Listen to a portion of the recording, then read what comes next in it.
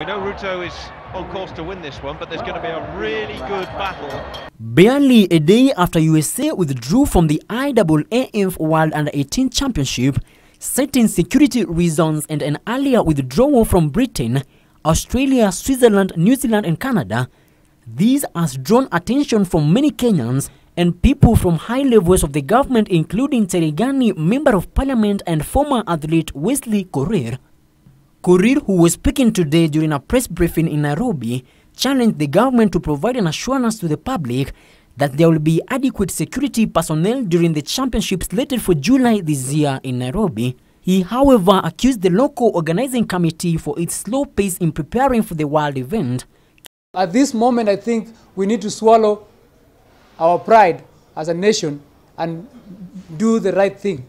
And the right thing is either to pull out of this thing or cancel it, or cancel it. Because the embarrassment we'll get at the end of it is more than if we voluntarily give up the right of hosting it. Kenya is set to host the championship, which will be the last one to be held after IAAF Chairman Sebastian Coe announced that the IAAF World Youth Championships will be discontinued after 2017 last summer.